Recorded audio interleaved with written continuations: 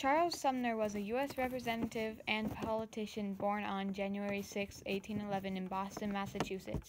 He was known for his deep commitment to the cause of civil rights and emerged as an anti-slavery leader in the late 1840s. He also became active in political protests against Texas's annexation and the Mexican War. In 1848, he joined with other disenchanted Whigs and Democrats to form the Free Soil Party, which opposed the extension of slavery into newly acquired territories.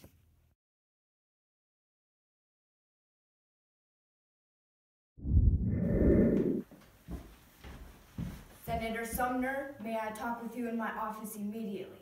One moment, please.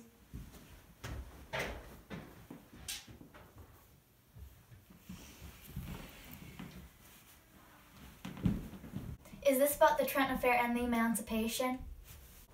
Yes, it is, Charles.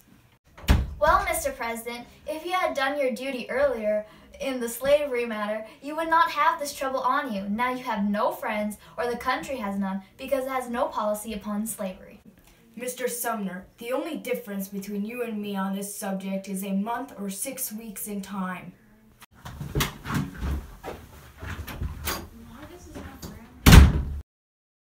Charles Sumner was familiar with struggle. His twin sister died at age 21, and he was the oldest of 9 children. He was a social outcast among his peers and poured himself into books, teaching himself Latin. He also struggled at Harvard because he was bad at math. Later on, Sumner got divorced by his wife, Alice Hoover Sumner.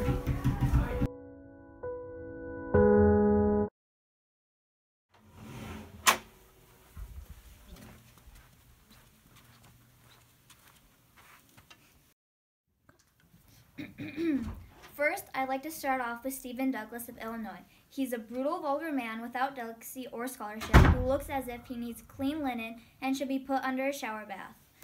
A noisome squat who does not deserve to be an American senator. Now on to Andrew Butler, who seems like he cannot be president today, probably off with his mistress, slavery, who though ugly to others is always lovely to him. He touches nothing which he does not disfigure with error, sometimes of principle, sometimes of fact.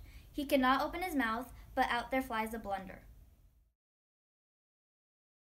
And in the name of the Heavenly Father, whose service is perfect freedom, I make this last appeal.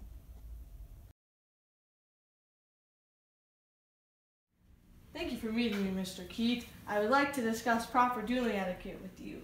Well, it depends on who you will be dueling with, Mr. Brooks. I planned on dueling Senator Sumner because of the insulting words he said about my cousin, Senator Butler. Well, Mr. Brooks, dueling is only proper if it's done between gentlemen of the equal social standings, and that Sumner was no better than a drunkard due to the supposedly coarse language he used during his speech. Well, since Sumner is no gentleman, he doesn't deserve honorable treatment. He deserves to be beaten by a cane in a public setting.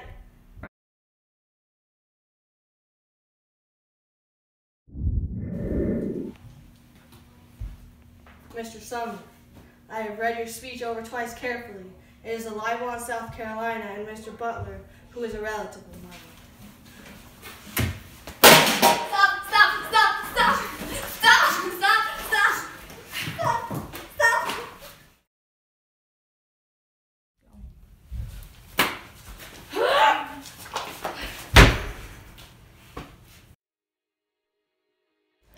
On March 11, 1874, at the age of 63 in Washington, D.C., Charles Sumner dies of a heart attack. His burial grounds are at the Mount Auburn Cemetery in Cambridge, Massachusetts.